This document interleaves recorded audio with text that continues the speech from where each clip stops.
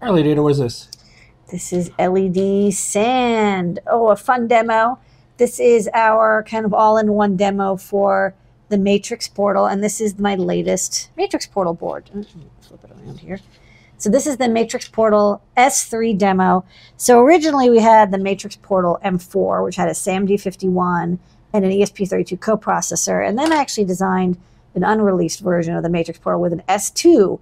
But then the S3 came out, and the S3 actually has a really cool built-in peripheral that makes driving RGB LED matrices really, really fast. This is my prototype, not quite silkscreen ready, but it's got all the same hardware and same pinout, stomach QT and reset button, a couple GPIOs, neopixels, and of course the accelerometer, which makes it perfect for doing LED sand demos.